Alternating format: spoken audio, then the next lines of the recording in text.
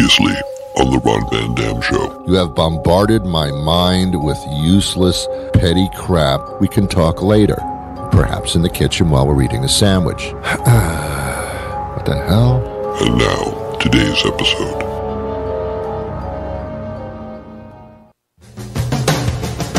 Good morning, good afternoon, good evening, good night. It's the Ron Van Dam Show. Hold on tight, things can get a bit weird, if you like that sort of thing.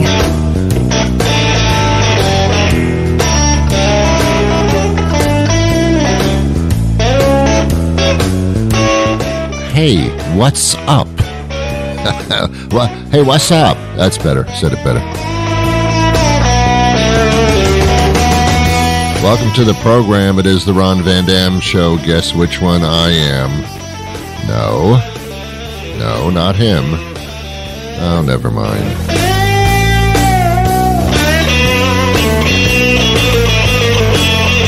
So what's going on? You talk for a while. I'll just shut up and listen to you for a change. Nothing to say? Can't do a half an hour show yourself?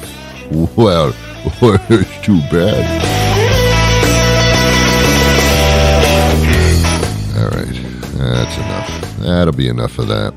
Welcome to the program. I am Ron Van Dam. Yes, I am. Stop arguing with me. My God, give it up. I know who I am. It's on my birth certificate. My mother named me. My father was somewhere in town. I don't know where. I think he was sitting in another room in the hospital. Yeah, when I was born back in 1627, during the age of the Druids, the fathers sat in a waiting room down the hall from the birthing room where my mother was. I don't know if she was giving birth to me or I don't know what she was doing, reading a magazine, and there I came, and thusly I was thrusted out with the greatest of pain. I'm not sure if my mother, I never asked, you don't talk about this stuff with your mother, not back when I was born. You don't do that. No, you don't. Mom, was I a cesarean or was I natural? Well, you weren't a cesarean because we didn't come from Sicily. So, naturally you were born. Okay, you don't understand what it is. Did they open you up? Oh, did they open me up, Ron? Oh, boy, did they open me up.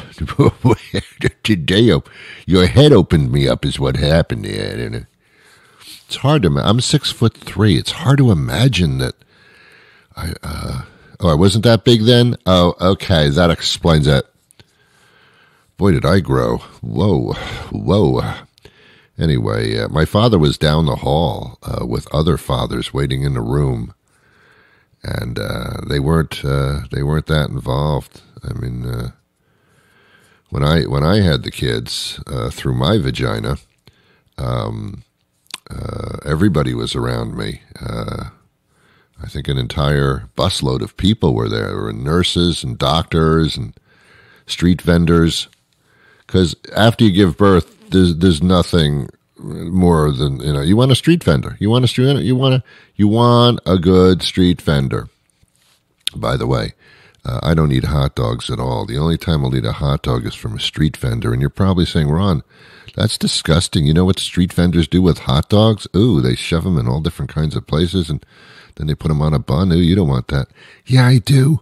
Somehow eating a hot dog outside from a vendor or at a ballpark. Not that I go to a ballpark. My God, what a boring thing that is.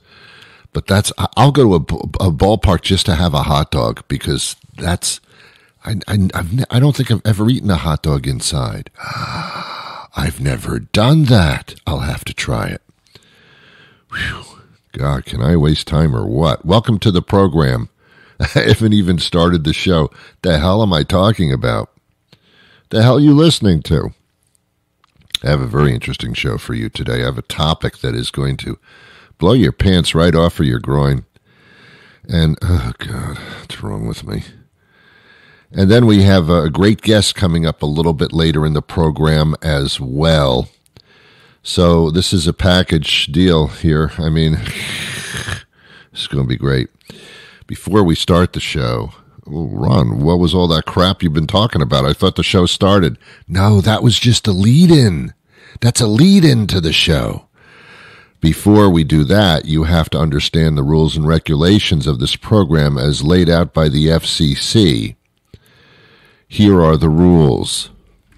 Ron Van Dam is an experienced talk show host. That's right. Do not attempt to try this at home. Don't. Some listeners may experience nausea or vomiting while listening to this show. You all will. Please consult with your doctor or psychologist before listening to this program. Telemedicine. The Ron Van Dam Show is not intended for listeners who have had a history of high blood pressure or acid reflux. None. Women who are pregnant should stay at least 20 feet away from the radio speaker. At least. And should avoid listening to the show for more than 2 hours at any one time. Mm-hmm. The Ron Van Dam t-shirts should never be worn in conjunction with the Ron Van Dam pants. God, no. Unless it is after Memorial Day or before Labor Day. But even then. Oh.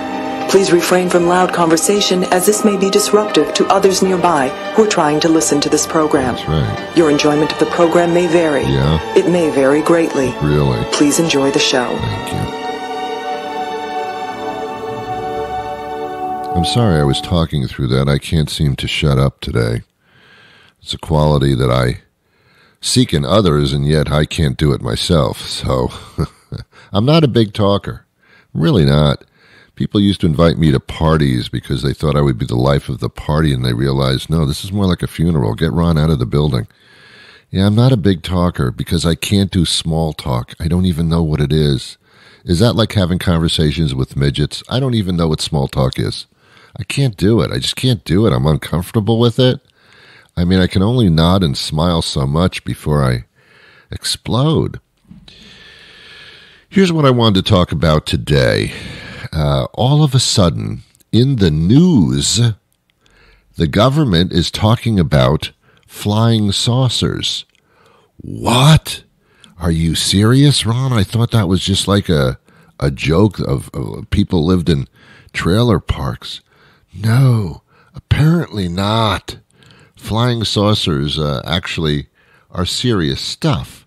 I know. I don't get it either. But apparently it's true. If you look up at the sky, eventually, someday, you could see a flying saucer, or even two.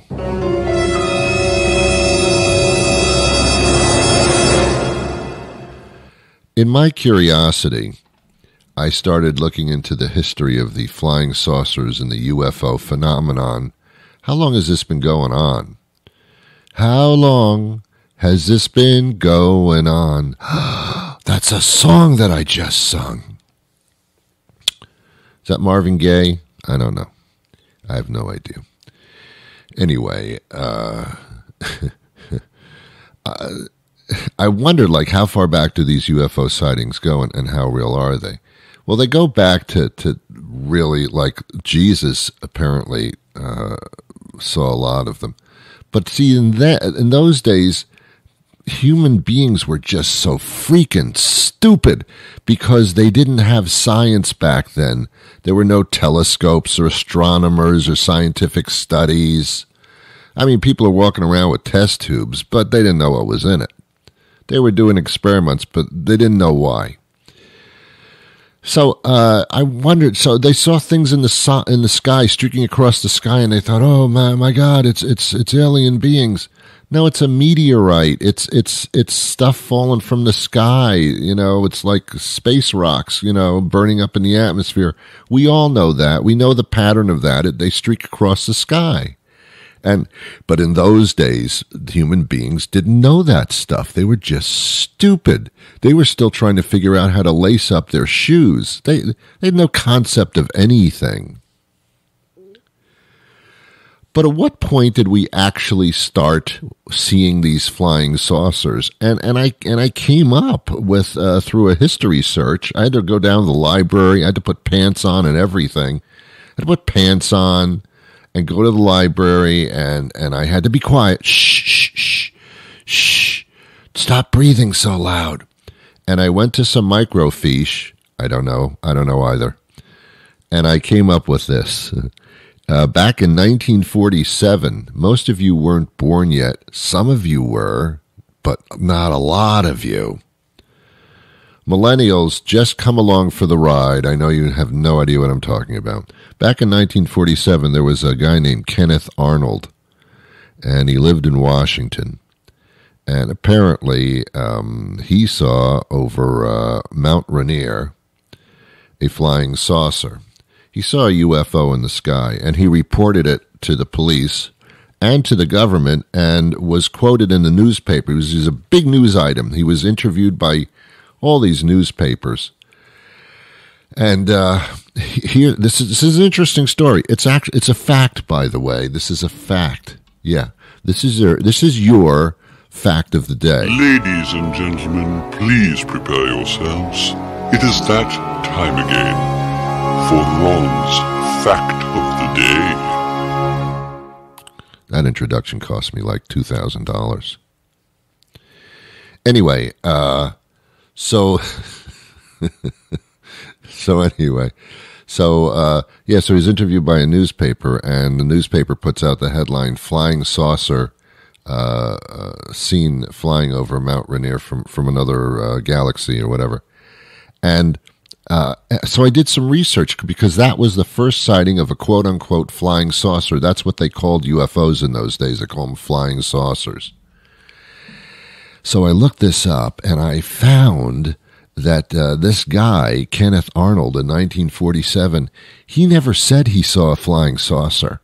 He said he saw something in the sky, and it was skipping through the sky as if you took a saucer and skipped it across water on a pond.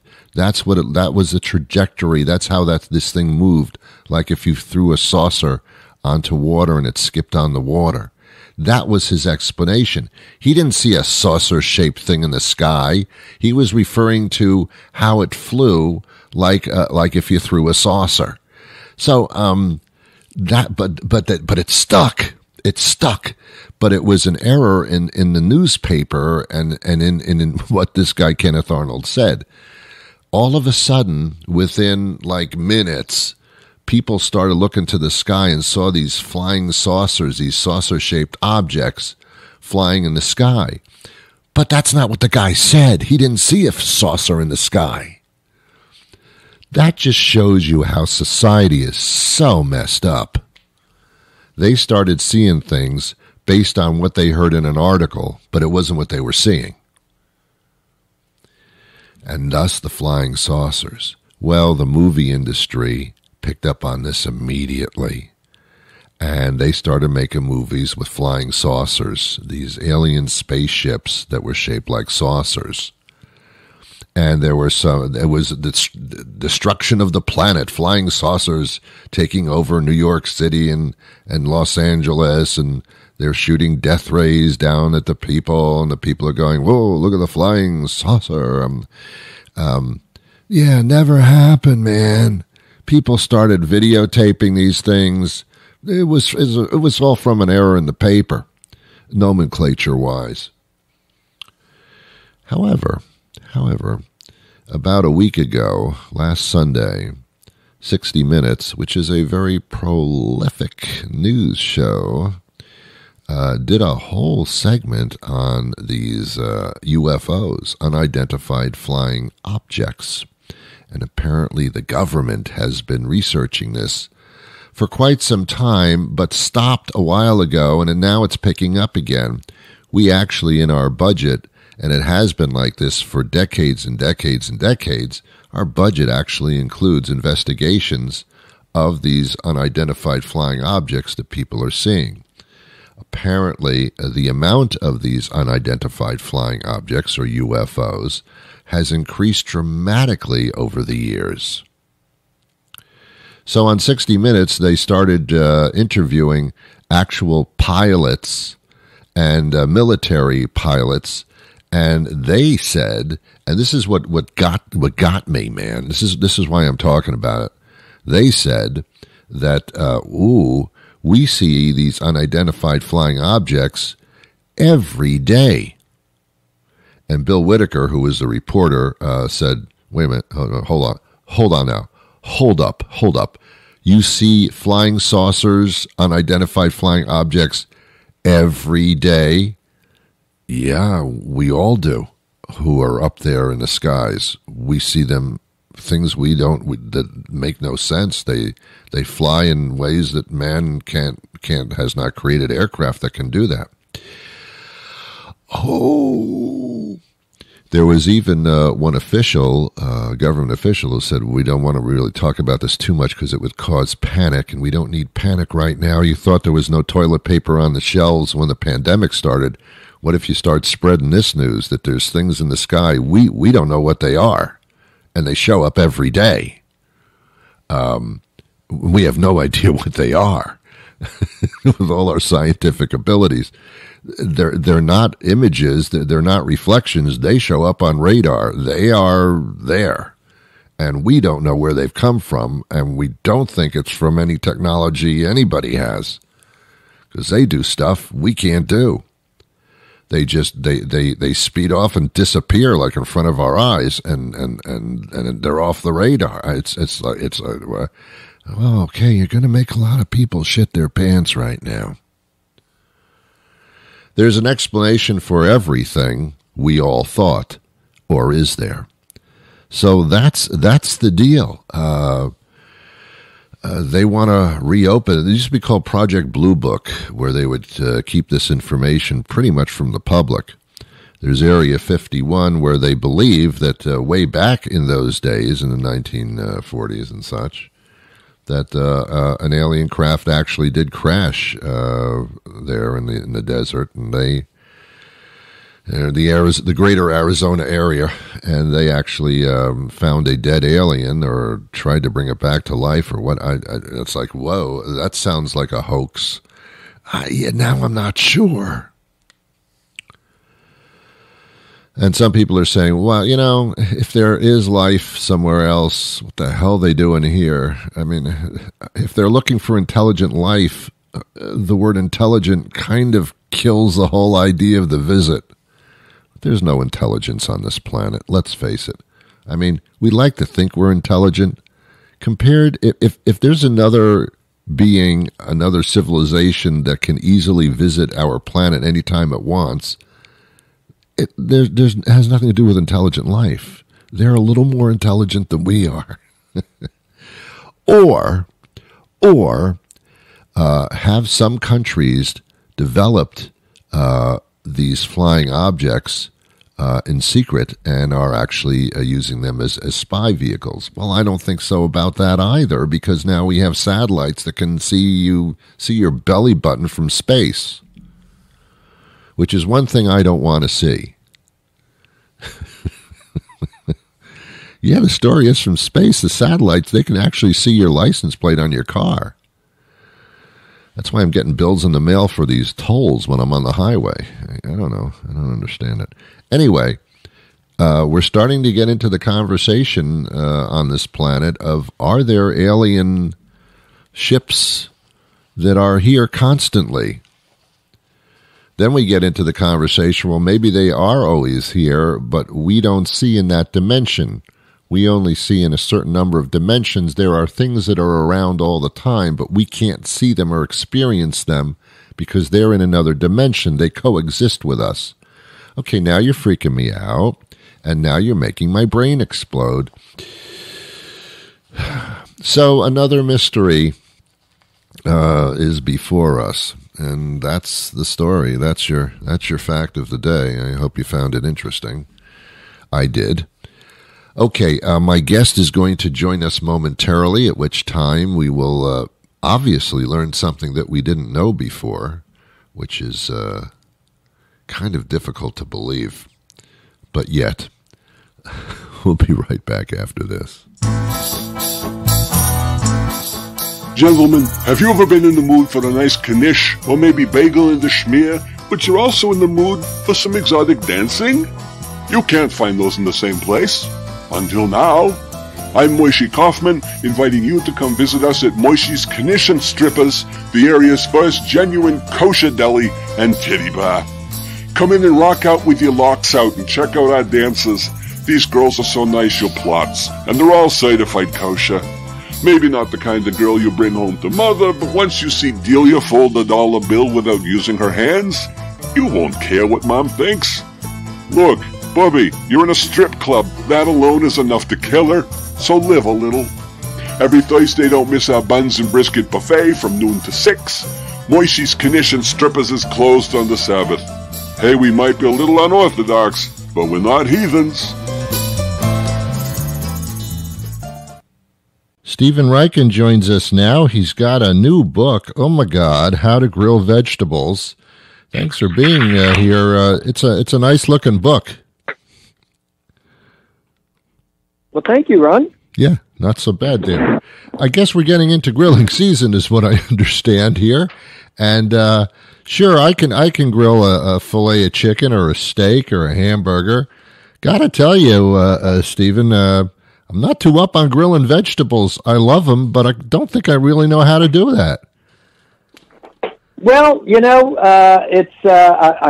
not surprised, and let me try and enlighten you, because the vegetable kingdom is incredibly varied. Goes from asparagus to zucchini. Yep. And one size does not fit all when grilling vegetables.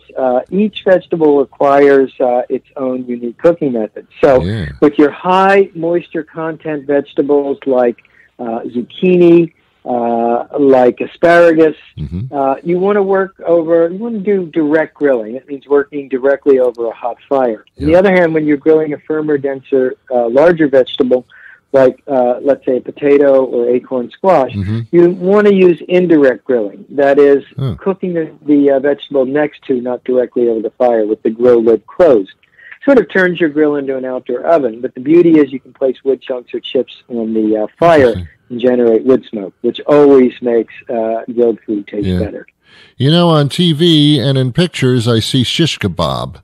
When I think of grilled vegetables, I think of shish kebab, but I see them on a skewer, all married together, all different kinds of vegetables. They all look perfect.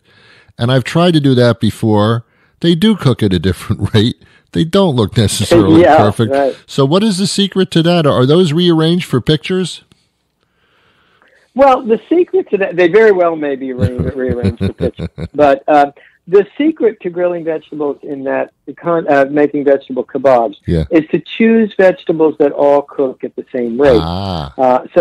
For example, I have an Indian grilled cheese kebab that features bell peppers, tomatoes, and onions, and slices of grilling cheese called paneer, like halloumi, the cheeses you can grill without them melting all over the place. Really? And they're cut to the same size. That's really important, that they grill the same size. And then the onions and the bell peppers, they grill sort of at a similar rate. Or another kebab that's really cool in the book is it's a grilled Brussels sprout kebab. And in between the Brussels sprouts, you cut the Brussels sprouts in half so they cook more quickly. You place slices of bacon, because in this book, it's vegetable forward and mostly vegetarian, but I do have a number of recipes that involve bacon and ham. My philosophy is if a little meat will make a vegetable taste better, then heck yeah, a little meat there will be. Interesting. Will the bacon, for example, if you go that route, will that help grease and moisturize the vegetables? Does that help in any sense? Oh, yeah, it absolutely does. Because remember, the difference between grilling meat and grilling vegetable, all meat has some degree of fat in them. In steaks, we call it marbling, right? And that helps keep the meat moist during grilling. Vegetables do not have fat, so you need to add fat in some way.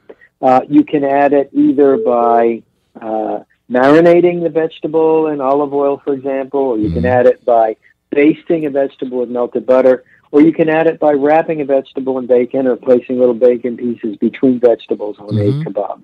Interesting. The definition of I get what grilling is, but I don't know. Sometimes I like the little black grill marks, but I don't know if I'm going too far with that. Am I just producing carbon here? I mean, what's going on with the grill marks and the that char kind of thing? Well, I always say there's a difference between grilling and burning. And grilling is sort of dark brown and delicious, and burning is jet black. Okay. A little less delicious. Okay. So that's sort of what you look for. But let's say you're a hopeless klutz at the grill. I even have an answer for you, because there's a technique called cavemanning, where you would lay a vegetable directly on the embers of a charcoal grill. Ooh. And that is really great for cooking bell peppers, for cooking eggplant, whole onions. You actually want to burn the exterior, because that creates a smoke flavor in the sweet flesh in the center. I see. Okay. What about covering when you're doing the vegetables? A lot of people just have hibachi. Some have the barbecues with the hood on it. Which is better? Is one better than the other? Does it matter?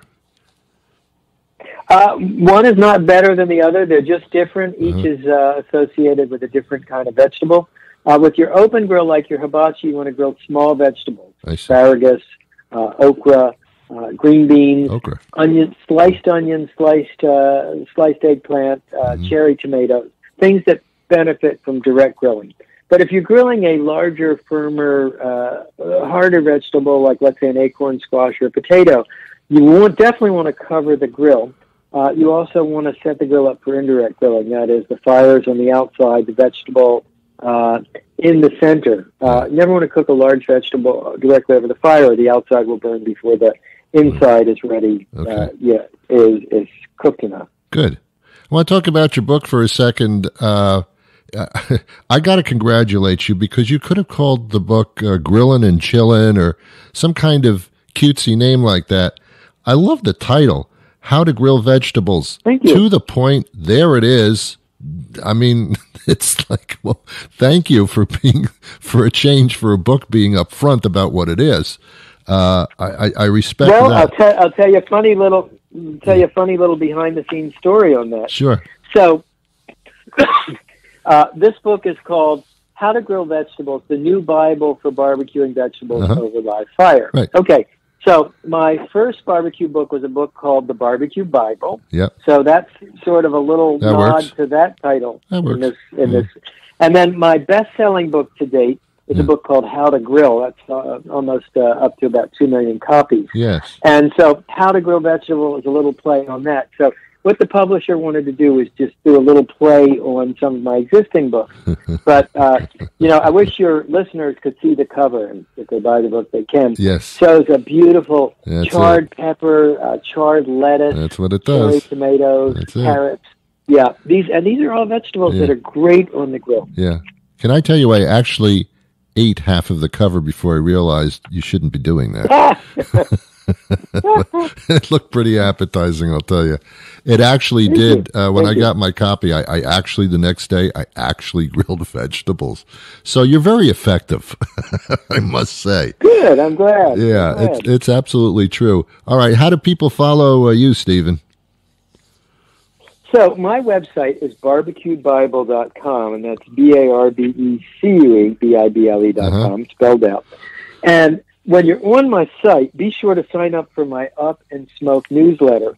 That's a free weekly newsletter, and it gives you, tips, recipes, the latest Steven Raichlen thoughts, my event schedule, restaurants I like.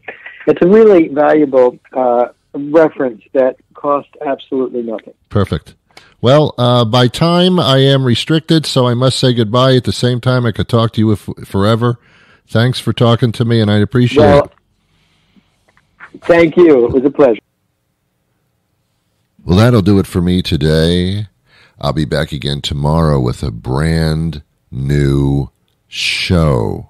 I said those words very slowly for no reason whatsoever. Make it a great day. You have the ability to make things, a lot of crap happens. A lot of things happen, and they can affect you in a negative way. Or you can slough them off and say, look, who cares anymore? And just go on your merry way and be a lot happier. Yeah, I wish I had that talent where I could just slough things off like, ugh, I don't care. But it's not that easy to do. That's why a lot of people are in therapy. There's like too much stuff going on. I started to watch the news again because Trump was kicked out of office by vote. Of course, there's a good percentage of this country that believes that the election was fixed and was a fraud and all that stuff. They don't believe that Biden is really the president, and it's just these are some Republicans. It's just I don't know. Sometimes I I thought with Trump I was in a nightmare, and I woke up from a nightmare. I don't think it's over yet. I think I'm still in it. Anyway, have yourselves Ron, seriously? You're going to end the show and then just leave us with that? Yeah, I am. Do you deal with it? Now, things are looking up. Things are looking up, ladies and gentlemen. There's a reason to put a smile on your face. Keep it there. Make it happen, is my point. Have yourselves a wonderful day. I wish you peace.